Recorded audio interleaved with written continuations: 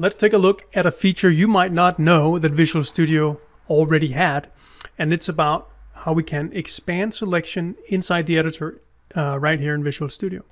I'm going to use C#, but this works for most other languages as well. So one of the ways I can expand my selection semantically is by using Shift-Alt+. And I can keep hitting Shift-Alt+ to expand the selection up in scope. You see here how it goes up. It takes the method body and then the whole method up to the class and finally up to the namespace. And if I hit Shift-Alt-, just as you would expect, it travels back down and selects sort of the backwards path of what I just did when I expanded. That's super useful. Makes it really easy to select sort of a whole line or a whole statement or a block. But there's another way we can go and take the parent scope and select that just in a single keyboard shortcut. And that's Shift-Alt square bracket. And see here, that just takes the containing element and selects that whole thing, just like this. So if we do it up here, Shift-Alt square bracket, it takes the enclosing element here.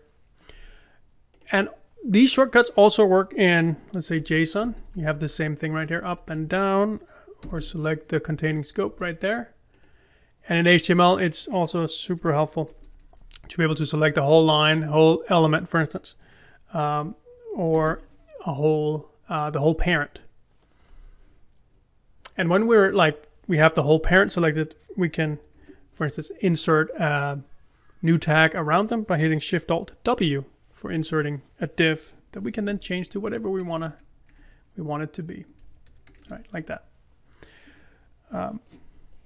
Even in CSS files or SAS or less files, which is a flavor of CSS, where we have a deeper level of nesting, we can do all of these shortcuts, go up and down, or select the whole containing block like that.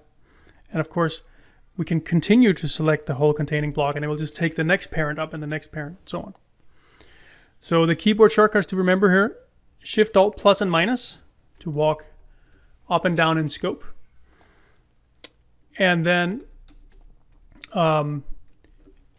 Shift-Alt and the closing angle bracket to walk up to the next containing parent and select the whole thing. Enjoy.